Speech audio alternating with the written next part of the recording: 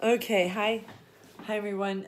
I wanted to let you know a couple of things. So we've had a lot of luck with our face masks. We're using longer ties, and the reason that we're doing this instead of elastic is first off, we can make these out of anything. We can make them out of old pillowcases, all kinds of things. Because they're just ties, it doesn't matter. The other thing is when you tie it in a bow behind your head, you can then have it here until you need it if you're just using them on a, going grocery shopping kind of basis.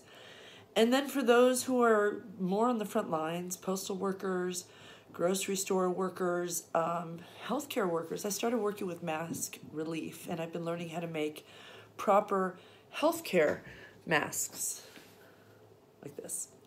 And it was all about this pocket and the way they do the pleat. And I've been kind of having an anxiety attack over the pleat because what I do is a little different. I call it the cummerbund because it looks like a cummerbund, but it allows me to make it really easily, really quickly, and without using any pins at all. And my son is hanging up paintings upstairs, which is very exciting, making a gallery wall for me.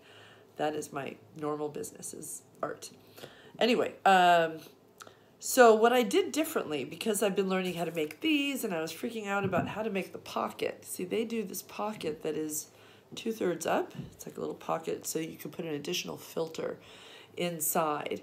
And these pleats are just kicking my butt. I'm still working on it. I'm gonna get it, but I haven't gotten it quite yet. So in the meantime, I'm gonna practice by making an adjustment to my masks. So these are the ones that I do. I'm gonna continue to do these, all fabric. I really like it. People seem to find them very comfortable. Make sure there's a knot at the end, and that way you just, whatever threads that come off, the ties get really nice once you wash them. And if you, before first use, wash it for 20 seconds in dish soap in the sink, and make sure you wash your hands too. Squeeze it dry after you rinse it really, really well. And then you can hang it in your shower, or you can throw them in the dryer for really just not a lot of time at all. So that can work really well. But the other thing I added, like these are made, is I've added a pocket. And that means that you can add, if you want, some are using a paper towel as an additional filter, because it's now a pocket. So I put these finished seams at the top, but that they're open. And I think that holds it in place just as well as the one that they have that folds over. Because of the cummerbund pleat, I believe it will hold it in place very well specifically.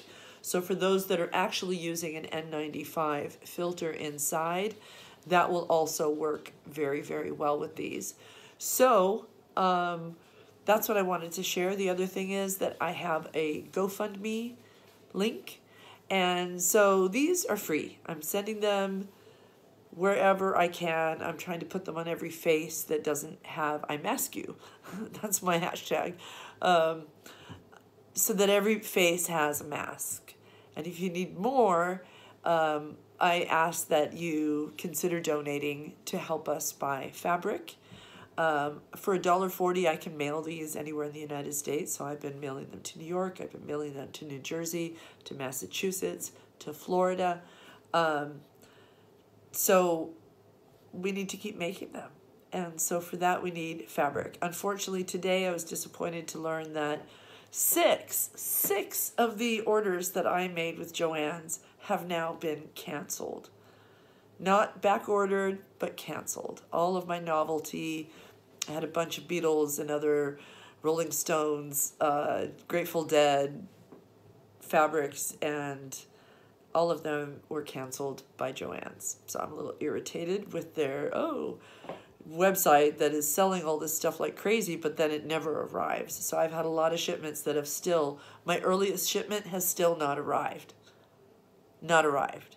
And I get emails that say that my order to be picked up curbside is ready, which gives me the idea that somebody's put it in a bag already. But no, when we get there, they are not organized, unfortunately. And instead, they seem to be shopping and gathering the stuff as we get there. and then holding it up as if we're going to notice which Joanne's bag is which. So everybody gets out of their cars and goes up to look. So I hope they get their act together. Everybody should get a number when they show up, and that way you can go back to your car until your number is called, because there's no reason to make curbside into a dangerous line. Pissed me off. Sorry, but I'm going to talk about it because I'm doing my part. I figure Joanne's is doing very well. They need to do their part.